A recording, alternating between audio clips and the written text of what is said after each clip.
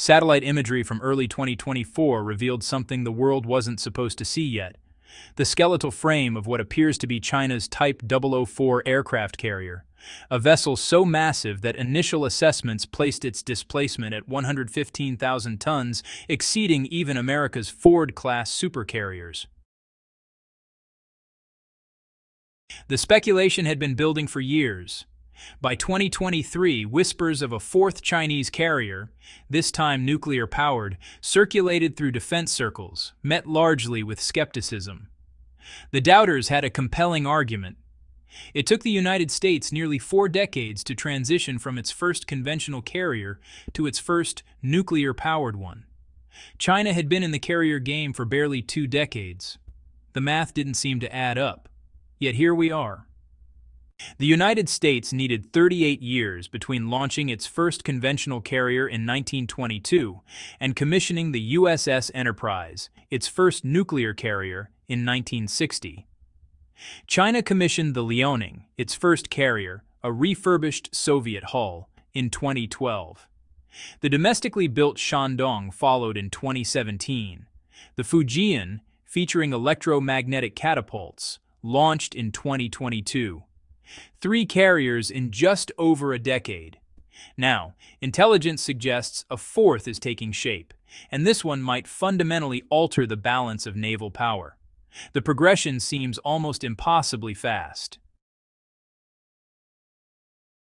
When China announced plans for a fourth carrier shortly after the Fujian's launch in 2022, even domestic military enthusiasts dismissed it as propaganda. American intelligence agencies reported construction had actually begun in 2021, with projected launch dates between 2026 and 2027. Still, few believed Beijing could master nuclear propulsion this quickly. The technological leap felt too dramatic, too compressed. But 2024 brought a cascade of evidence that changed the conversation entirely. First came the satellite photographs.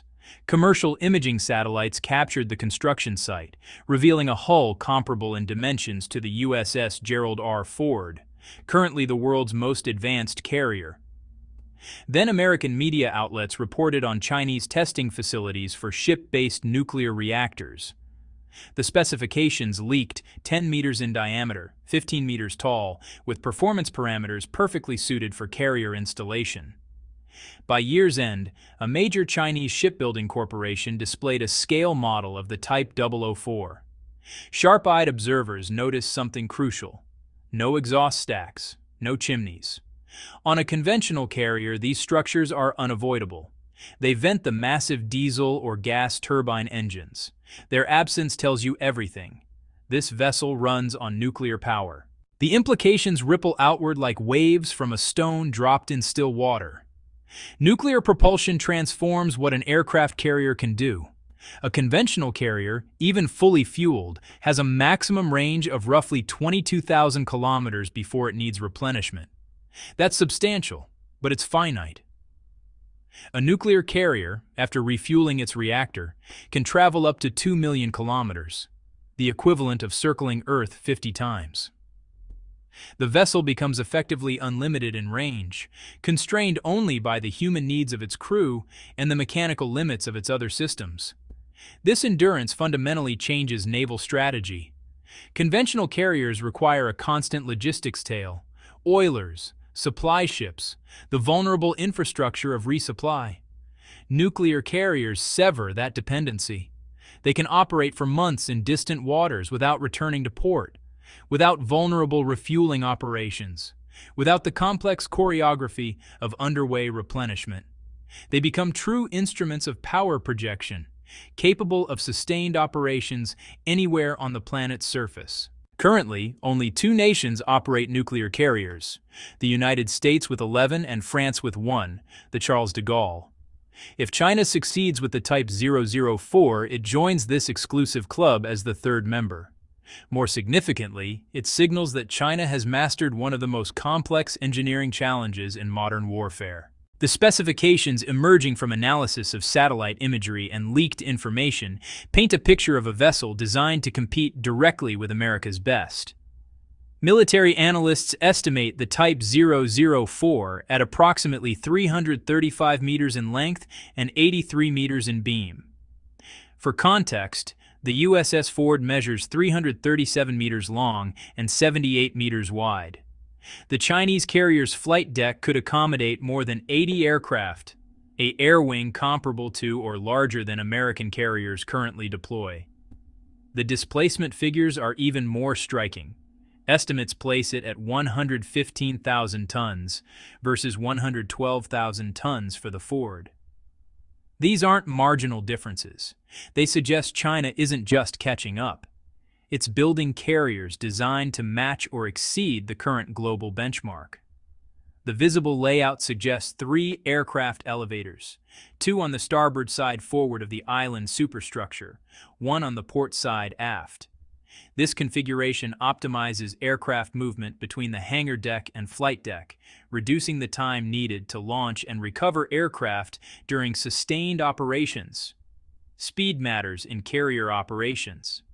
The faster you can cycle aircraft, launch strikes, recover them, rearm and refuel, launch again, the more combat power you generate. 4 electromagnetic catapults appear integrated into the flight deck design.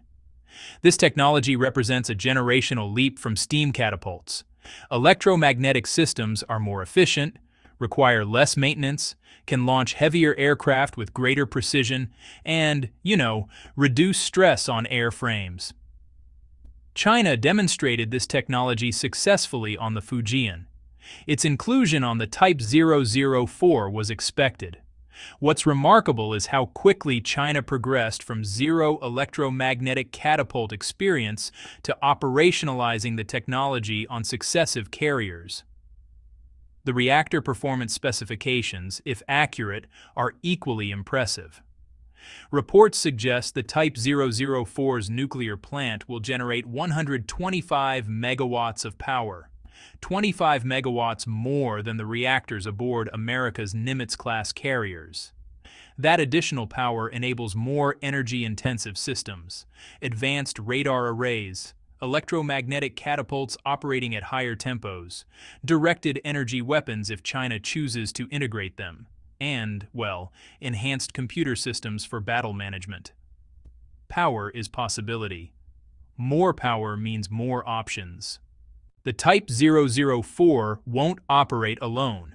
Chinese Naval Doctrine emphasizes integrated battle groups. The Type 055 cruiser, one of the world's most capable surface combatants, will likely form the defensive perimeter. These vessels carry hypersonic anti-ship missiles with ranges exceeding 1,500 kilometers, creating a massive no-go zone around the carrier. Modern carrier operations rely on layered defense submarines below, destroyers and cruisers around the perimeter, airborne early warning aircraft overhead, and fighter combat air patrols ready to intercept threats. The Type 004 sits at the center of this protective bubble, launching the strikes while escorts handle defense. This rapid advancement has not gone unnoticed in Washington. American naval planners have watched China's carrier program with increasing concern. The dismissive attitude of a decade ago, when Western observers questioned whether China could build a functioning carrier at all, has evaporated. In its place, recognition that China has compressed what took the United States decades into a remarkably short time frame. Consider the timeline. The Ford-class program began in the 1990s. The first vessel was commissioned in 2017, decades and billions of dollars later, plagued by technical problems that took years to resolve. China observed, learned, and appears to be incorporating lessons from both American successes and failures. The Type 004 may benefit from being designed after watching the Ford's troubled development, allowing Chinese engineers to avoid known pitfalls.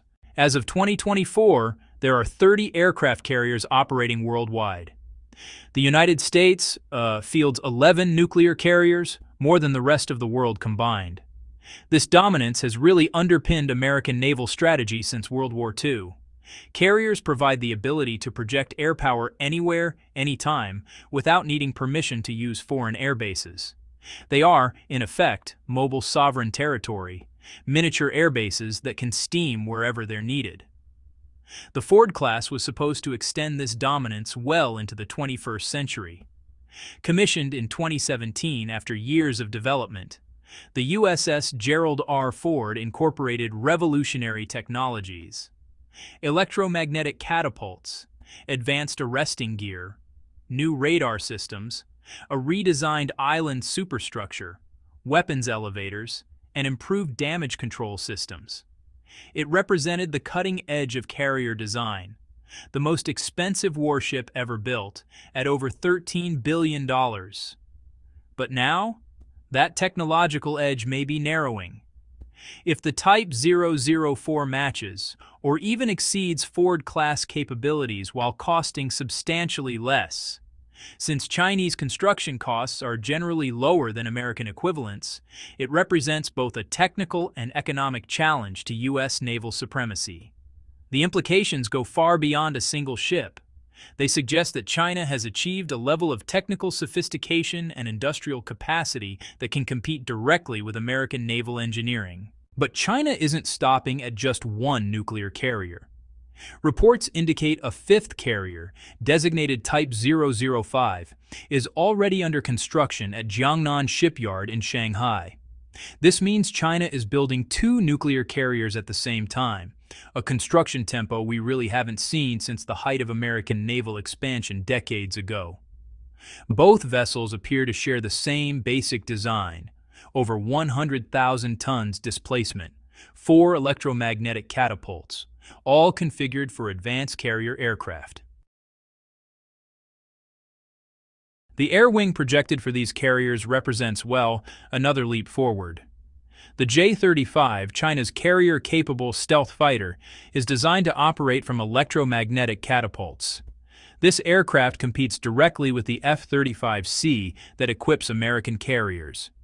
Beyond that, reports suggest China is developing a sixth-generation fighter, tentatively called the J-36, that could eventually deploy aboard carriers. If that's true, China would field carrier-based aircraft comparable to or even more advanced than anything currently at sea. Leaked imagery of the Type 005 shows a full-length straight deck, abandoning the ski jump ramp that characterized earlier Chinese carriers. And this design choice really matters. Ski jump ramps allow aircraft to launch without catapults but limit takeoff weight and reduce launch rates. A flat deck with catapults enables heavier aircraft carrying more fuel and weapons to launch more rapidly. It's the configuration every major carrier navy has converged on because, honestly, it maximizes operational flexibility. American analysts now project China could operate 10 carriers with significant aviation combat capability by 2030. That's just 6 years away. If this timeline holds, China would field a carrier force second only to the United States in numbers and potentially comparable in capability. The global maritime power structure, dominated by the U.S. Navy since 1945, would face its most serious challenge in generations. This isn't just about ships, it's about what those ships enable. Carriers represent the ultimate power projection tool, the ability to bring devastating military force to bear anywhere on Earth within days. They're diplomatic instruments, military tools, and strategic assets rolled into one floating city. Their presence in a region sends unmistakable messages. They can support allies, deter adversaries, conduct humanitarian operations, evacuate civilians from danger zones, or launch combat operations. They're the Swiss Army knife of military power. For decades, only the United States could deploy this capability globally and sustain it indefinitely.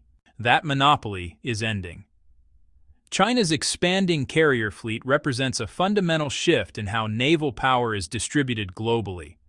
It suggests Beijing is serious about protecting its interests beyond its immediate coastlines, in the Indian Ocean, perhaps in the Mediterranean, certainly throughout the Western Pacific. The strategic implications are profound. The United States Navy has structured itself around the assumption that American carriers can operate with relative impunity in international waters. Chinese carriers, protected by their own escorts and shore-based assets, change that calculus. Areas once considered permissive environments for American naval operations become contested.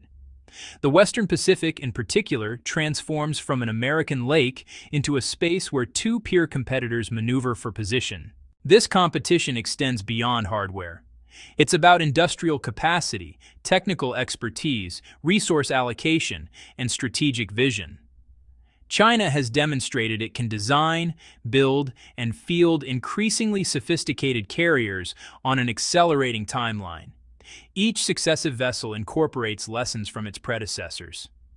The learning curve is steep, but China is climbing it faster than most observers thought possible. The nuclear propulsion breakthrough matters most. Conventional carriers are formidable, but they're tethered to logistics. Nuclear carriers roam free. They can surge to crisis zones and remain there for months without support.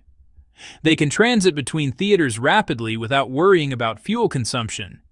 They represent a military capability that only a handful of nations have ever achieved. China joining this club changes the game. It signals that Beijing possesses not just the engineering knowledge to build nuclear carriers, but the supporting industrial base, the skilled workforce, the regulatory framework for handling naval nuclear propulsion, and the operational experience to employ these vessels effectively. These aren't simple achievements.